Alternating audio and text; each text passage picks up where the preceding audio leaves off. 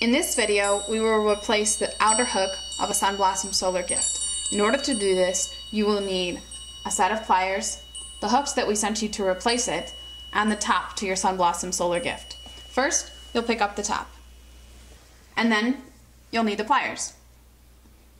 Let's identify the difference between the center hook and the outer hook. The center hook hangs on the spindle that's in the center of the top. The outer hooks, of which there are normally 3, are towards the outside of the circle.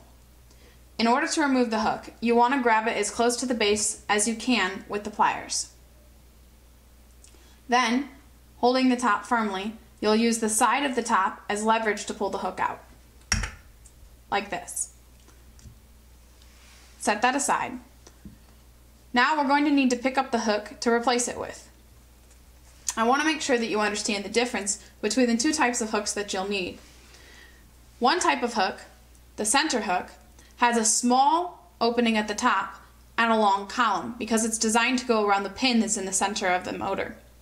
The other hook, this is the one we need, is the outer hook. It's very large at the top and has a tiny point at the bottom. Grab the hook as close as you can to the base. This pointed part is what is going to go inside of the hole. When you're looking at your Sunblossom Solar Gift, you're going to note that there are 3 holes of which you can choose from. There's 1, 2, 3 next to each other.